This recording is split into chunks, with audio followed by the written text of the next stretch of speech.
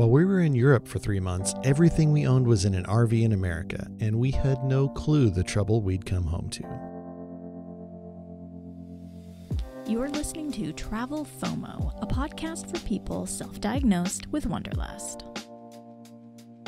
Welcome to the first episode of Season 9 of the Travel FOMO podcast. This season is called Adapting to RV Life, and that pretty much sums it up. Yeah. We're going to tell you about all the places we went and how we got there and all the misadventures along the way as we started out RV life. My name is Jamin Houghton, and I am here with my wife and fellow RVer, Hillary. That's right. Oh my goodness. I can't believe we really did it. We really did it. And after you hear these first few episodes, you're going to be just pretty impressed with our ability to power through.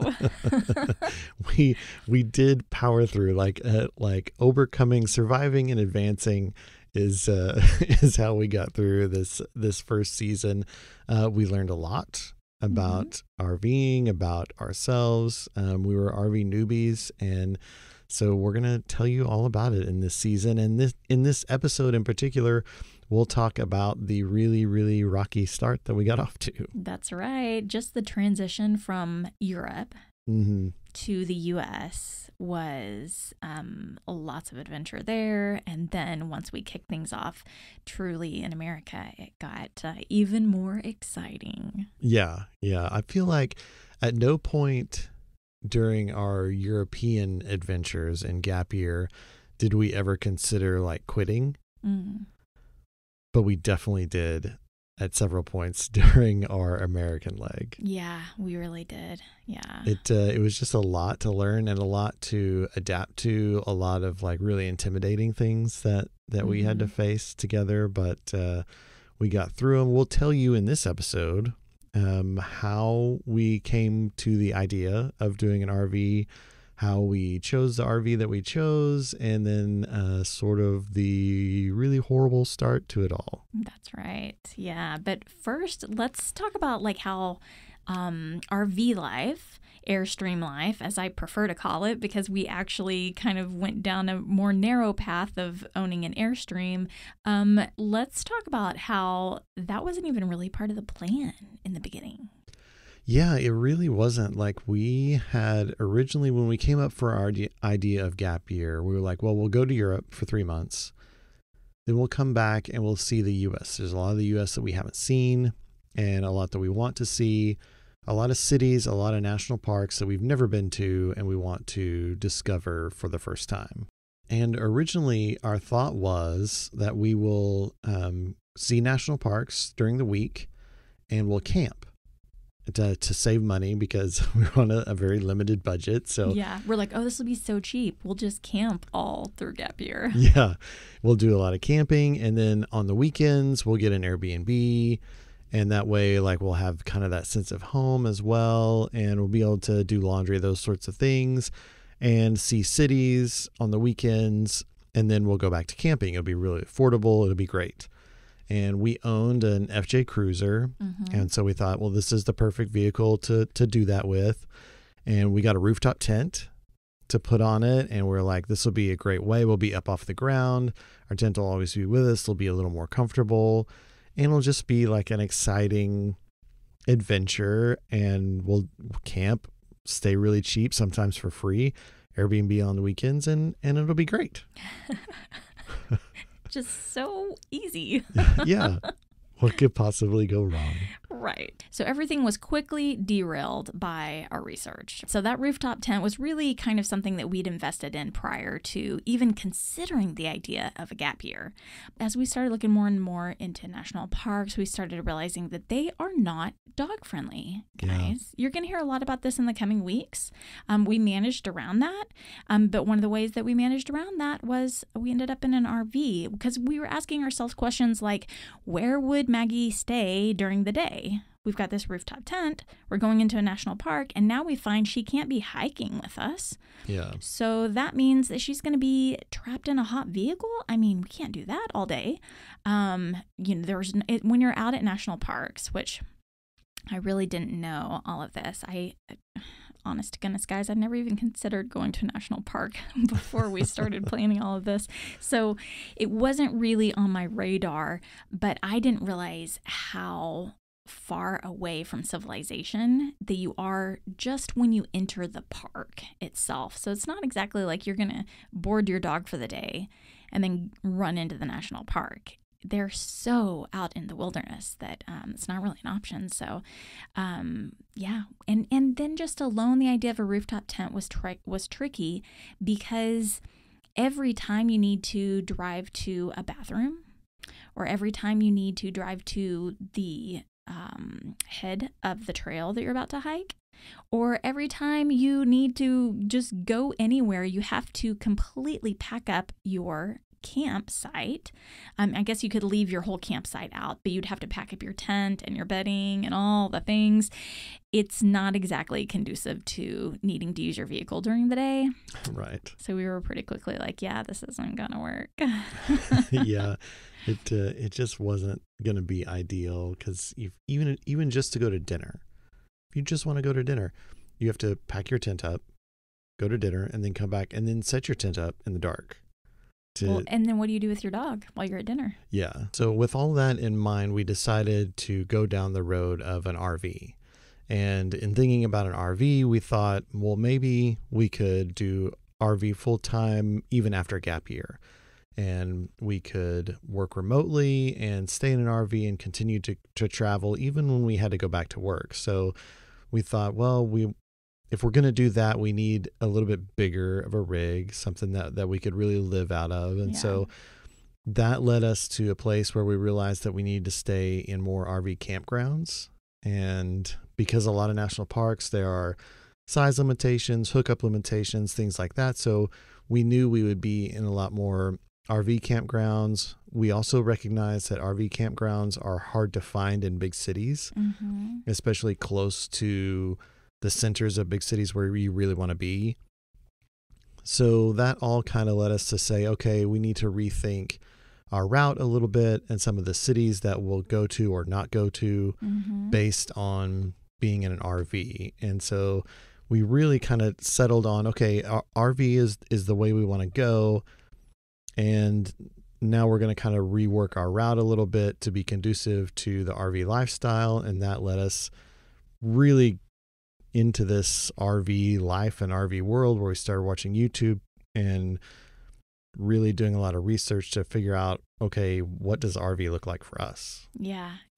It was a lot of Keep Your Daydream that we watched on YouTube. Not gonna lie, they have some really practical tips, and I also loved this guy that has the YouTube channel all about RVs. He gives such practical advice. It was really helpful to just hear someone talk about here's what you do, and you take this filter and you do this and you do that. And it was just all very practical advice where you're like, okay, because it's totally different than owning a home. Yes. It's similar in some ways, but totally different. The other thing that was such a shock to the system is that we were coming from Europe where we had no responsibilities at all. And then we're stepping into this world of a ton of responsibility, and it's new responsibility that we weren't familiar with. So very fascinating. Yeah, so we set out to find this RV.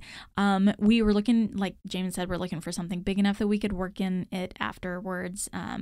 After gap year ends, we knew we could potentially live and work in it.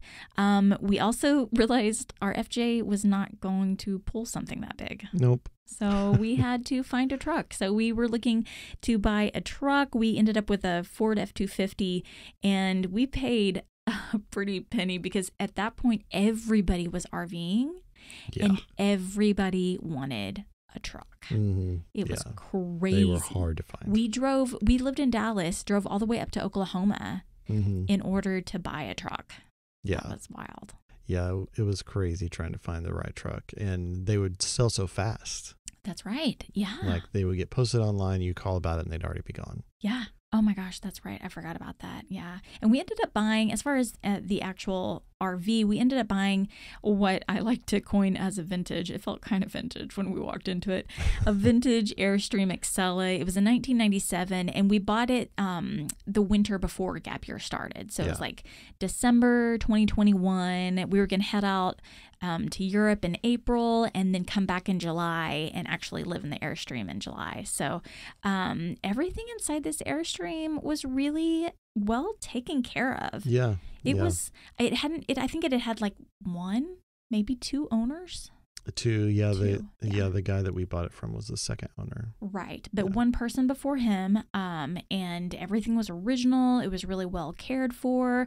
There was like the cabinetry was all, I think it was oak. It was there was kind of a weird carpet ceiling. It was like this dark gray carpet, and in the photos you're thinking like, there's no way this is gonna be okay. But then whenever you see it in person, you're like, oh yeah, it's not that big of a deal. It's not really carpet. It's just like a soft covering. But then it was all original, guys. There was a floral print sleeper sofa in the front, so like attached to the floor. So we had a lot of work to do. Yeah, there was a lot of effort to be made to get it ready to go. We painted the cabinets. We did white on top and then charcoal for the cabinets below. You did wallpaper. Mm-hmm. We built an L-shaped sofa. So we took the sleeper sofa out completely and built from scratch a sofa, which was really hard. Oh my gosh. Jamin did such a good job. It was a beast. I didn't realize at the time that, I realized that the shape of the Airstream was, circular at the front. And so it was going to be this arc pattern at the front, but I didn't realize that it also changes on the sides. Like they go from narrow to wide to narrow, all in the spans of where you need your sofa to be. And so it just took a lot of effort. I remember, like, I always describe it to people as like working inside of a snow globe. You're like literally building something inside a snow globe. And it's so different round. Side to side. Like the way that it changes is different on one side than the other. So that sides can't exactly mirror each other. They look like they're supposed to look like they do, but it doesn't quite work that way. And oh my gosh, it ended up being quite the effort to make that happen. But we ordered some custom vegan leather cushions that ended up making it a really, really comfortable sofa. Yeah. And we would go on to spend a lot of time on it through gap year and even after. Mm-hmm. And it was really nice for that. We put new gold fixtures and hardware everywhere. Mm-hmm. So all the cabinets and doors and faucets and all that stuff we replaced. We converted the twin beds that were in the back to a California king size bed, which basically made the back room a like bed cave. Mm-hmm. Pretty much. But it actually ended up being really nice. Like we loved that bed. Like we bought a really nice mattress to go in it because we knew we'd be in it full time and live in it. And so we wanted it to be really comfortable and ended up being really nice. Hillary did new curtains throughout the whole thing. We bought a bar top from Target and installed it and basically like fixed it into place. And that ended up being a really nice space for us to eat or work at. And it all turned out really well. We're really kind of happy with it. Like by the end, it was a ton of work, but we did a lot to it, but it ended up great. Yeah. I mean, it was not an easy process, though, I will say. And you guys, the energy in the room here is getting even a little more intense as we talk about this stuff because it was so stressful dealing with this stuff. But the renovations were not easy. We were like living in an apartment, right? We have limited tools, we have limited equipment, and you forget how much equipment you need, like how many random tools that you need that you just don't own and will never own and don't desire owning, but you need it for a minute. Man, we were like storing the RV in a storage unit that was 45 minutes away. We were driving in the dark every night after work to go out there to where it was. It was crazy cold that winter. Yeah. Oh my gosh, we were working in the cold. We had a little space heater and like a light that we would set up. We were painting those white cabinet doors. We were painting them in our apartment. Like we unscrewed them, took them down, started painting them inside the apartment because we knew we could get a lot more done if we just took some back to the apartment with us. Yeah. We took them all back to the apartment with us, and it was wild. But I felt like it actually really was the best thing. The funny part is at one point I'm like painting and we're like watching TV and I'm painting all this white cabinetry on the floor. And we've got like this crazy furry black dog pouncing around the room and this white paint. And I'm like, how do we keep her out of this paint? It was hilarious. But, and this was all back in February 2022. So there were some really hard freezes around that time of year. Yep. And we also went through some winterizing efforts that were not quite as good as they could have been, apparently. And we found out the hard way. So we had to end up fixing some leaks before we even got to take this thing out. So we had broke it. And so we're like having to fix leaks in the bathroom. We ended up going to test it out at a state park in the Glen Rose, Texas area. And we're thinking like, okay, we've got this all fixed. And we start using it and we realize it's not fixed. Oh my gosh. So it's leaking more. So we went back and worked on it some more. And oh yeah, anyway, it was an ordeal. Yeah, we went to a lot of effort to get it what we thought was shipshape and ready to go. And then that led up right up to the time where we quit our jobs and headed to Europe. Yeah, we were like wrapping things up just in time. I know, like at one point we were like, we really hope that these sofa cushions come on time, because if they don't, we won't know what to do. Like, yeah, there won't be anywhere for them to ship them because we'll be gone. We wouldn't be able to. Yeah. Yeah, it was crazy. So we got it all set up, and then we quit our jobs. Yeah. Took off to Europe. We had surreal. Let's just pause and like a moment of silence for like the beauty of that like surreal moment. That was crazy. Yeah. And left the Airstream in storage, truck in a different storage in a different city, and took off to Europe. And then getting back from Europe, which if you haven't listened to all of our gap year seasons, like there's a lot of great stuff there that we just had an amazing time. So you want to go back and catch that as well. But getting back was a real beating. Our flights from American Airlines were in jeopardy. Like our flight got canceled. At that point, they were canceling a lot of flights. And so we were concerned about being able to get back and what that would look like. We had just spent over $300 on a hotel in London that was not a $300 a night hotel. Yeah. Because like Wimbledon was in town and the Pride Parade and another big concert, and so there were no rooms to be found in all of London. Our Airbnb that we had booked 6 months prior canceled on us last minute, and so really threw us into this bidding war to try to find a hotel room.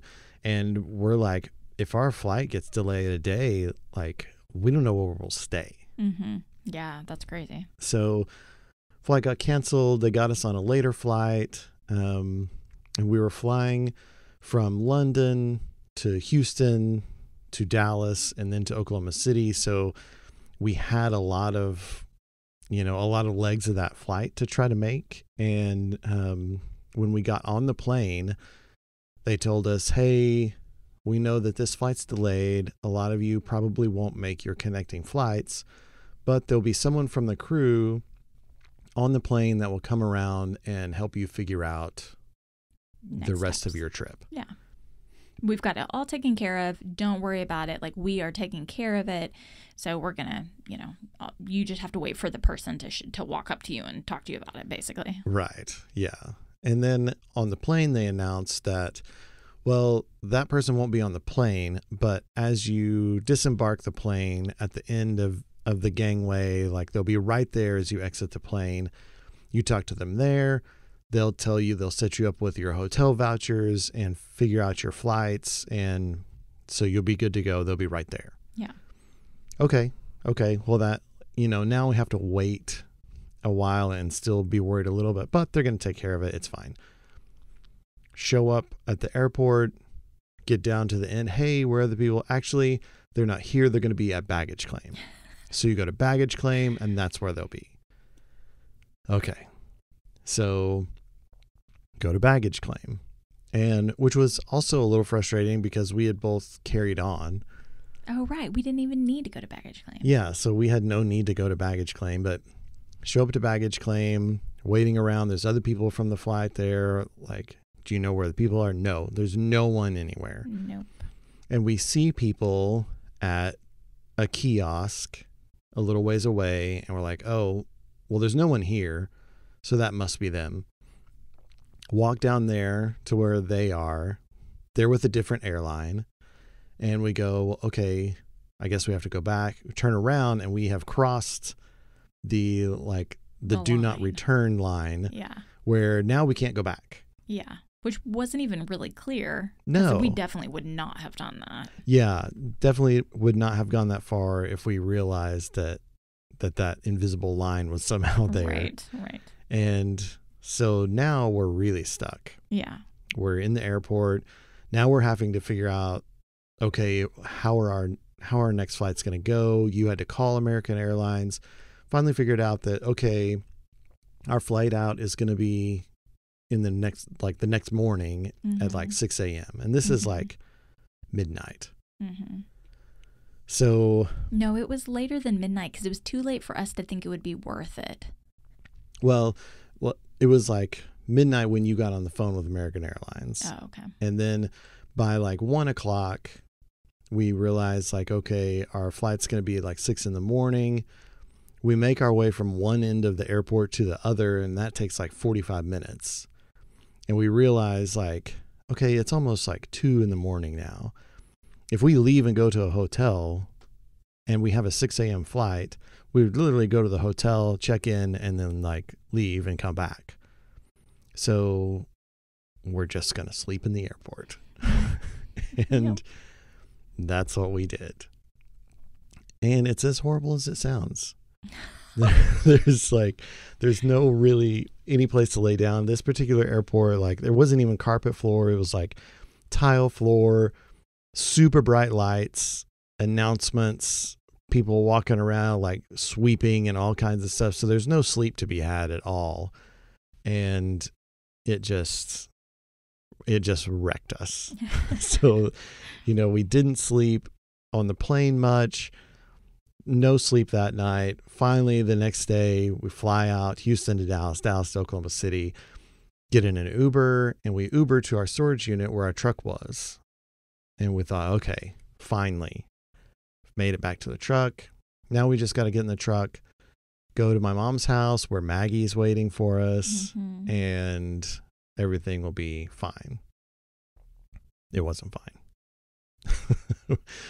We open up our storage unit and we can't get in the truck because the batteries are dead. And so, okay, thought about this. The batteries might be dead, but then realized that there's no way to unlock the doors when the battery's dead. Our particular truck doesn't have a place for the key to go. I think the door handles had been changed at some point by the owner. And so there's no way to get in with a hard key. So we have to call a locksmith and tell him hey, also our battery's dead. Maybe you could give us a jump while you're here. Okay, sure. So we wait for a locksmith. It's 95 degrees. We're waiting on blacktop asphalt in the middle of this storage unit. It's so hot.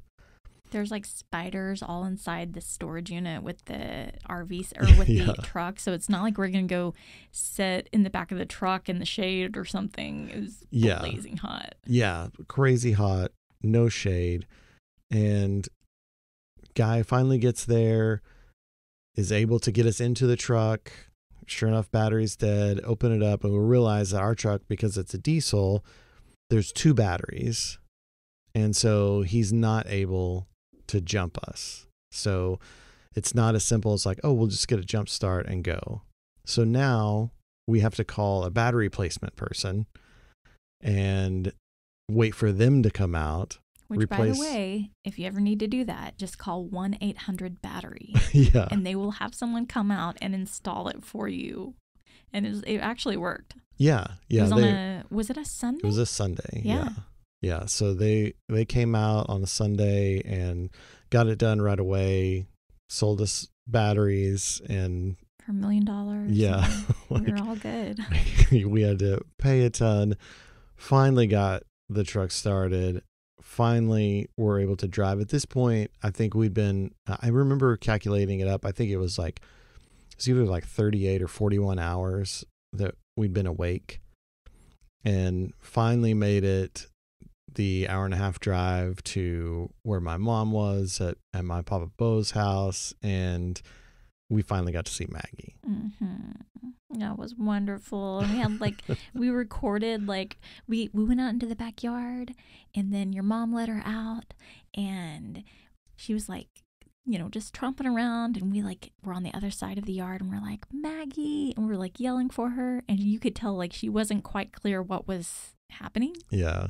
And then she was like, holy cow. And she came running. That was fun. Yeah, a lot of energy. Mm-hmm. High energy moment. Yep. It was so sweet. Oh my gosh, it was so sweet. And so we got to spend a couple days with them, which was really nice to have a nice, relaxing place to stay. Yeah. And just to be somewhere that felt a little familiar, which was actually the first time in 3 months that we'd been anywhere that felt remotely familiar. Yeah. So that was really nice. And then we headed back to Dallas because Dallas was where a lot of stuff was. Our storage unit, and then also our Airstream was there. So had to go pick it up with, and then meet up with the Nelsons, our friends. We stayed with them a couple nights because we were kicking off the first leg of our adventure with them for the first week or two. Yeah. And I'm so glad that we did because it gets even more exciting, guys. We headed out, we went to Amarillo, and so we're hauling the Airstream for I don't know, maybe the 3rd time ever on the back of this truck. And, we're kind of crossing our fingers. We're a little scared. And we make our way out to Amarillo first because that was kind of a good place to stop for the night. And we get there and we plug into the city water. And I kid you not, the leak that we thought we had fixed twice, I think. Yeah. It wasn't. It wasn't fixed. We never really hooked it up to pressure, full-on pressure, which is totally different than testing it with the pumps. Yeah. So we found. Yeah, we had thought we had fixed it. The first time we found a split in the pipe and we replaced that. And we thought, okay, we're good now. Didn't realize that there were other breaks. Mm-hmm. We replaced some of those and ran water through with the pump, but then come to find out it was not nearly enough pressure. And when we pressurized it up, more leaks just all over the place. Oh my gosh, it was so crazy. And I think what did we end up deciding that we actually, where it went wrong was when we tried to winterize it, we didn't fully get the water out with an air pressure or something like that. Yeah. We hadn't gotten all of the water out. And so we had drained our tanks. And so the black and gray tank, obviously, but also the freshwater tank was completely empty and the hot water heater was completely empty, but there was still some water in the lines and we hadn't blown it out properly with an air compressor. Yeah. And so when we had a hard freeze, it ended up breaking a lot of the lines, and so we had leaks. So there was that. So we're like in Amarillo, and it is, again, it's blazing hot. It's July. Yeah. And we don't have water. Mm-hmm. And not only do we not have water, I guess we kind of do have water because we have water everywhere. Yeah. But it's just like coming out the back of the Airstream too, where it connects to the city water. It was crazy. But before we could even deal with that, we had another problem on our hands. You guys, this is like, it keeps building. Yeah, we end up in a huge storm. That's right. So we're out in Amarillo, out where heat hangs out, and also in the plains where big thunderstorms hang out. Not even just big thunderstorms, like tornadoes. This was tornadic. Yeah, like crazy. this huge storm comes through, crazy winds. There were like tornado kind of signs everywhere, and yeah, we were really worried about it. We'd never been in an RV in like a real storm, and you can feel the wind all around you, including under you, and it's really unnerving, like when you hear the wind like under you. And like having been raised in Oklahoma, we know that the one place you should never be is inside something like that. Yeah. Like yeah. it's the exact wrong place to be. you got in like the bathroom area of the RV, and I was like, what are you doing? And you were like, you're supposed to get in the bathroom. And I was like, we're in a Coke can. Like if something goes wrong, like it's just done. I know. It's all I had. I was literally starting to cry. I literally at one point was like, God, what do you want from us? This has gone so bad. You just want us to stop because there are no signs that you want us to keep doing this. Yeah. And it ended up hailing, like, and so we're like, oh man, like, are we going to have a bunch of hail damage? Yeah. And that's like the most expensive kind of damage you can get on an Airstream. Yeah. Yeah. And we look out, like trees are blowing down. I know we saw a couple of other smaller RVs actually kind of getting blown off of the chocks that they were on and stuff. Like it was a legit storm. Okay. So it's 1,000 degrees inside the RV, and it's a death of wind and rain outside the RV. It's our first night. We have a water leak where our potable water comes into the trailer, so we're gonna have to get that fixed. So we have no water until that is fixed. So yeah, it's been a great day. It's great. Oh my gosh. This might be the end of RV life for us. The beginning and the end. Somehow we managed to not get any hail damage. Yeah. And the storm just rolled through and was scary. And that's it. But man, it was definitely a what is going on? What are we doing? Yeah. I remember looking down at you. Like it was so bad at that point. Like I've been crying, we're sweating. Right. It's like crazy hot. I don't even know. It was just a lot. And I took all the cushions off of the sofa and took them into the bathroom because I was like, I don't know. I just was trying to find a safe place. Maggie was scared. Yeah. And then when it's all over with, you just kind of laid down on the living room floor. Yeah.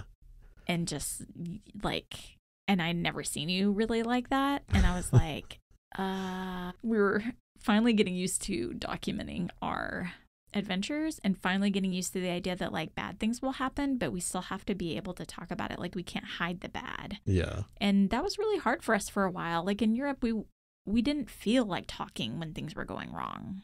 Yeah. Yeah. And we were really trying to embrace that a little bit more, be really transparent about that, but this was a hard moment to do that.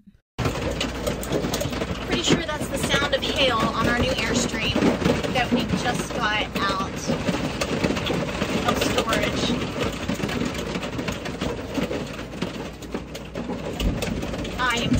no, I cannot believe this.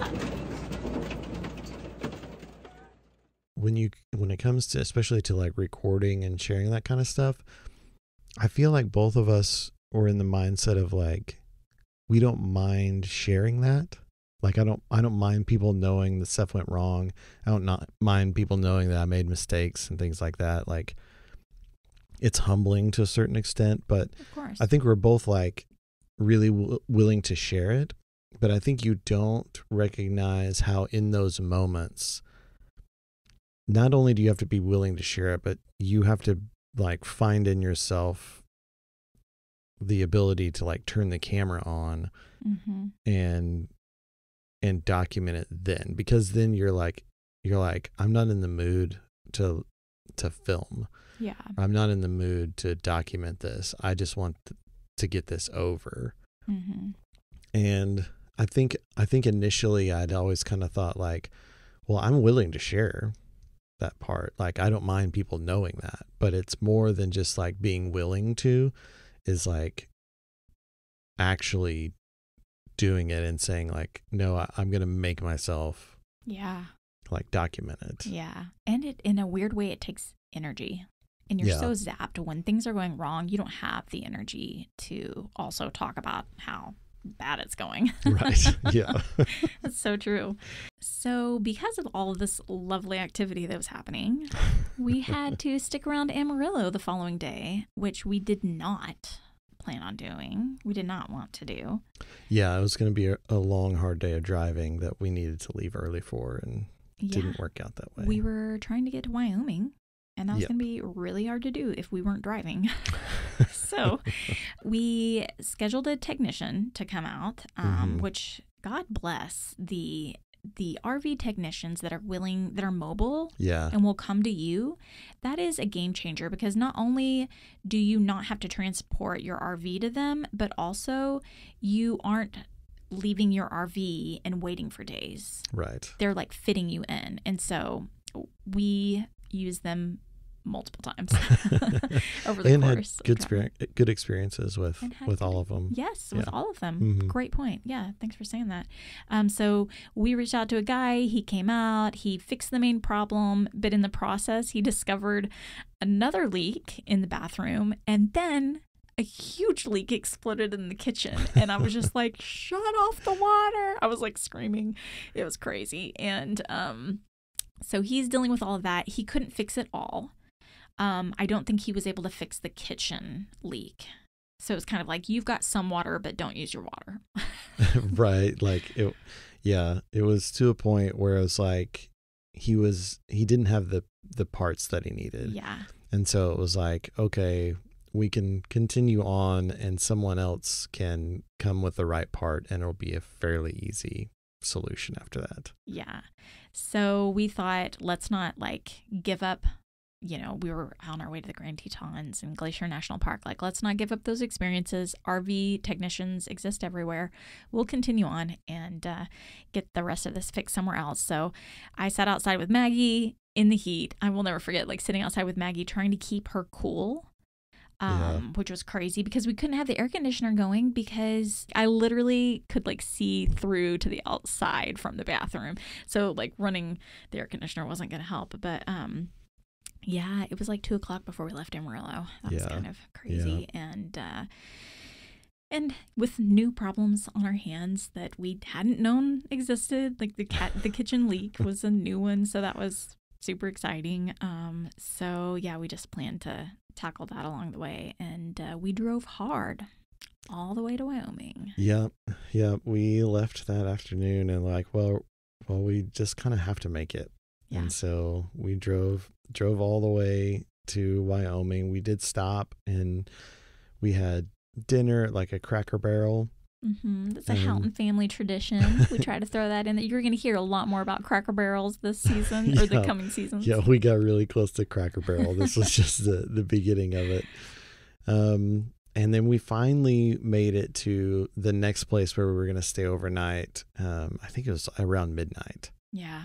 And we had called ahead and they were like, yeah, you can just come in. Here's your site number and just hook up. And And luckily, it was a place where we were just staying for the night.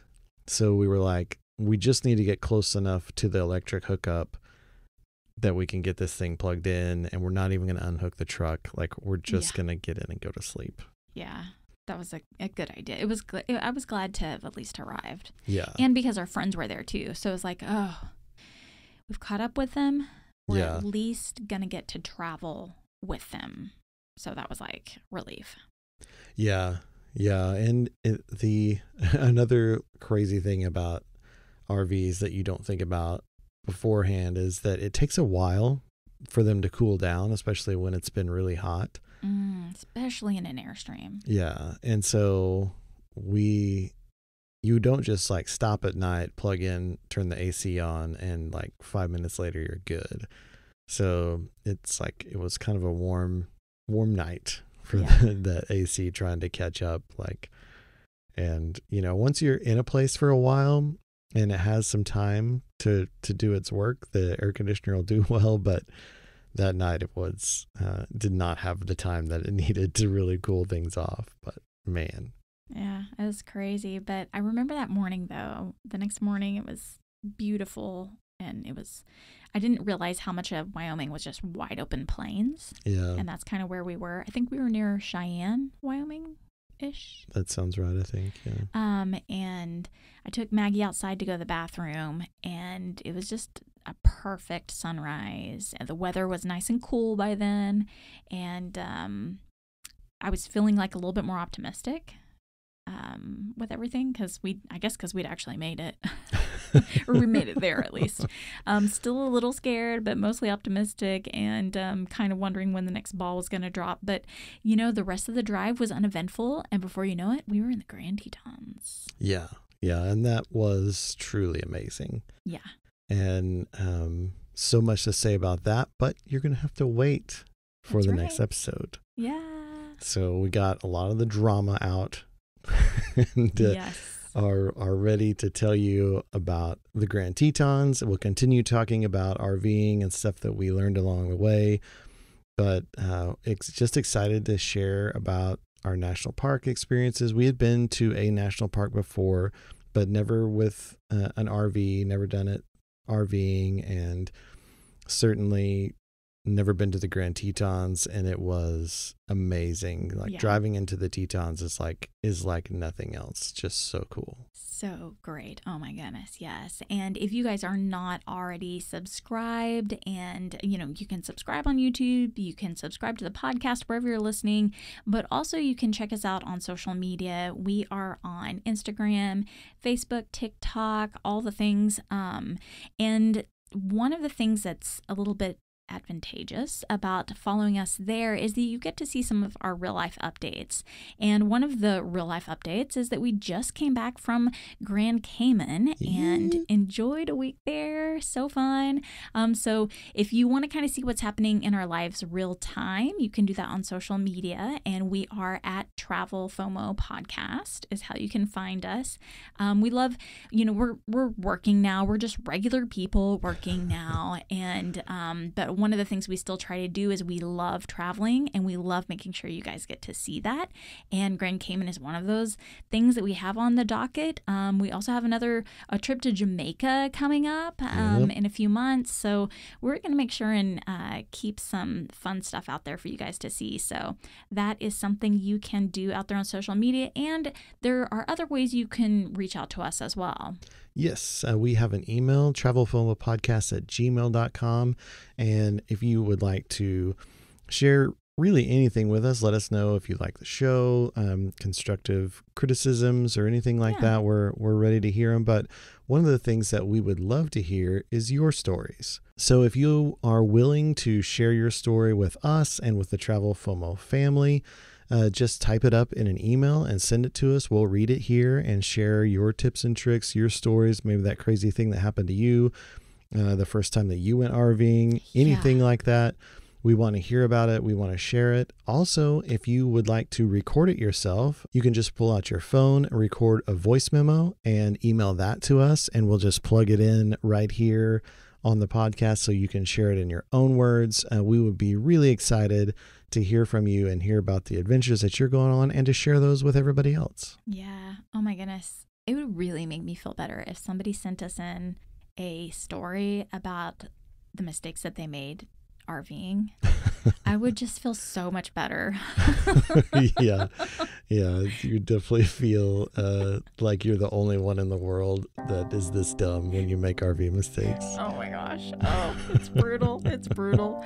Oh, there's more to come, guys. But it's good and bad stuff. So we can't wait to share it all with you. We'll be honest and transparent about it so that you can really know what you're getting. Right. If you decide to go the RV route.